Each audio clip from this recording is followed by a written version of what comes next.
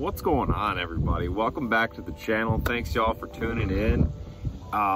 This is just like a little intermittent piece between my two northern smallmouth videos. One of them's already out. If you haven't checked it out, go head over and watch that one. It's a good one. The other one's going to be coming out sometime this week.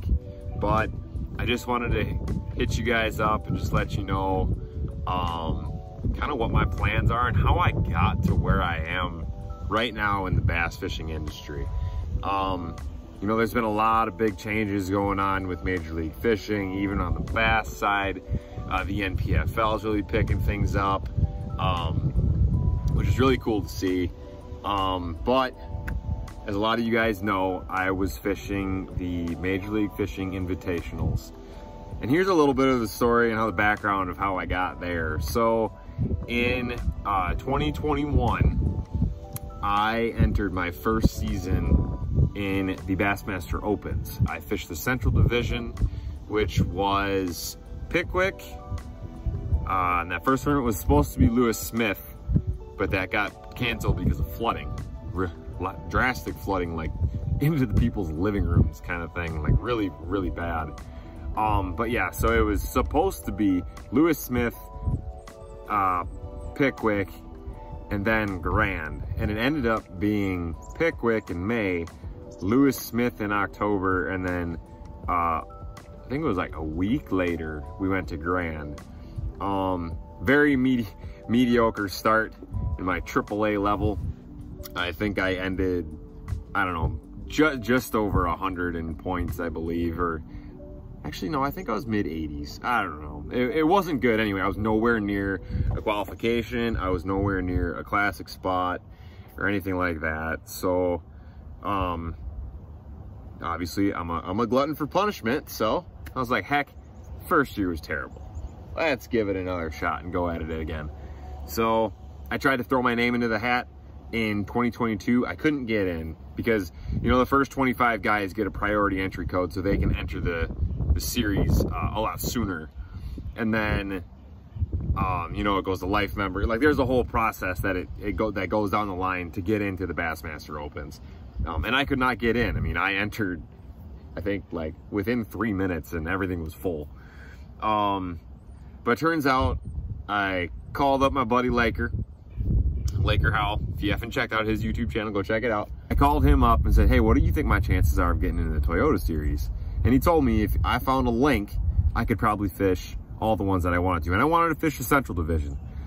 It was a bunch of lakes that I had never fished before in a part of the country that it's well known for bass fishing, but I've never bass fished. And those three tournaments were Guntersville, Dale Hollow, and Chickamauga.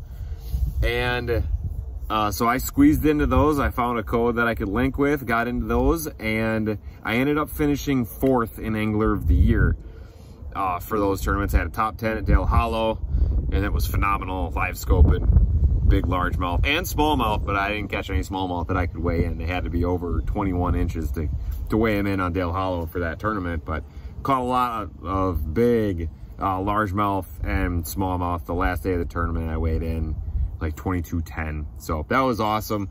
And then yeah, so I finished, but that was the best tournament in that series. I had a 42nd at Guntersville and a 26th at Chickamauga, so it was a stellar season, by far the best traveling season I had had so far. And that got me 4th in Angler of the Year, and it gave me an opportunity to fish the pro circuit. And you know, my dream has always been just to fish professionally, make a living in this sport, and make a name for myself in this industry. And that really was the defining moment of like, okay, this is my shot. Now, that being said, I never really thought I would be fishing the FLW, but now the Major League Fishing side of things. But the goal was always just to fish professionally. So I didn't really care what organization it was with. I just wanted to make a name for myself, and then I'd be able to go do what I really wanted to do.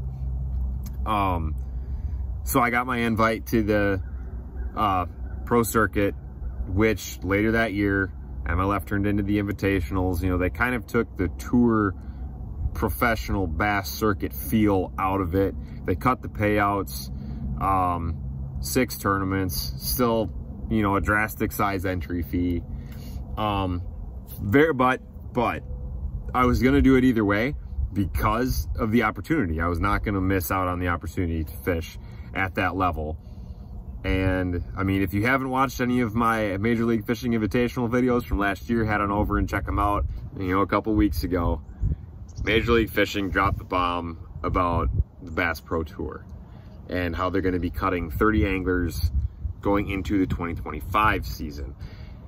And there was a bunch of other changes too. I mean, there's been a lot of, I mean, you can go watch a bunch of podcasts about all the rule changes, format changes, qualification changes, and your Rookie of the Year standings and all that. It's very, I mean, it seemed really convoluted to me. I mean, I had to read through it a couple times just to see how the guys at the top level are going to stay at the top level. And that being said, I mean, the part that really didn't sit well with me was they're cutting 30 anglers, 30 guys who've put their career on the line to come over and join this organization and make it big and try to help it grow. And then they're going to cut the field down to 50. Now, I have nothing wrong with fishing in smaller fields, that's fine, but to do it the way that it's being done, just, it doesn't sit well with me. I don't know, I feel really bad for the guys that are up there, and there's a lot of really big personalities that fish Major League Fishing, the Bass Pro Tour. And just because they're not finishing well doesn't mean they're not amazing on camera and doing wonders for their sponsors and for the organization, because when they get a camera in their boat, people are going to tune in and watch. So it's just one of those things that I get it. They're trying to get like the superstars of the sport. They want the best of the best, which is cool. But, you know, we're not all Jacob Wheelers. We're not all Kevin Van Dams. Like, do I want to be? Yes. Do I feel like I have the capability to? Someday, yes, I really do. But I need to be able to build. You know, you got to be able to go somewhere. And for me, the Major League Fishing at that point just, it didn't seem like a good go. It just didn't seem like I would have the same amount of opportunities that I did last year. And they're only taking 5 out of the invitationals.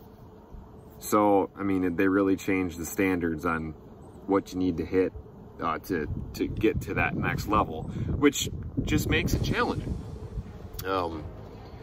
So, that being said, I am fishing all 9 Bassmaster EQ tournaments coming up into the 2024 season.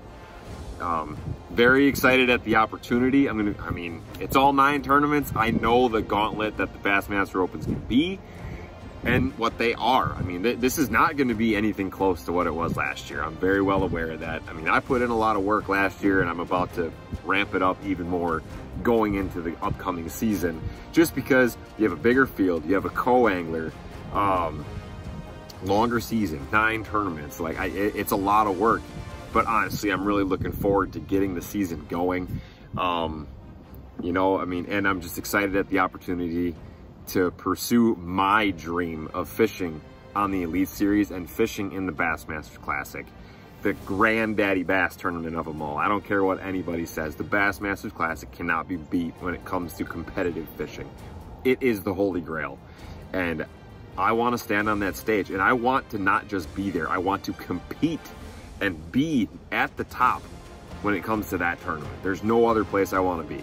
Will I be honored to fish that tournament? Absolutely. But I'm there to win. I want to win. And to win and even get to the Classic, I got to win an Open. I want to make it to the Elite Series so I can keep getting the Classics, keep making titles. So that is the goal. That is the goal going into 2024. Make the Elite Series and make the Classic. But guys, let me know what you think. I got to thank all you guys for following along. I know I got some diehards on here that watch everything. The Invitationals were a fun ride. I'm really going to miss traveling around with Norby, Laker, Ethan Green, and the Robinsons, the whole family. Marshall, Marty, Iris. We all had so much fun. But I'm definitely going to be keeping up with those boys, still fishing the Invitationals, and Marshall's fishing the BPT, so gonna definitely keep an eye on my boys over there. But yeah, we got big things coming into 2024. But hey, just so you guys know, I also started a free private Facebook group, giving a little bit more of like these one-on-one conversations behind the scenes in my life. I mean, we won't just dive into the fishing side of things. It'll be, you know, fishing, it'll be fitness, firefighting, my paramedic, the whole thing that kind of makes me me. I want to bring you guys into my life. And if you guys have any questions, you guys want to see something, you know, anything like that, don't be afraid to hit me up. Thanks y'all so much for watching. I really appreciate it. Head on over to that Facebook group, give it a like, and come on in, join the community. I'm going to get back to casting for some of these smallmouth that I'm out here trying to catch. Y'all, thanks for watching. We'll see you later.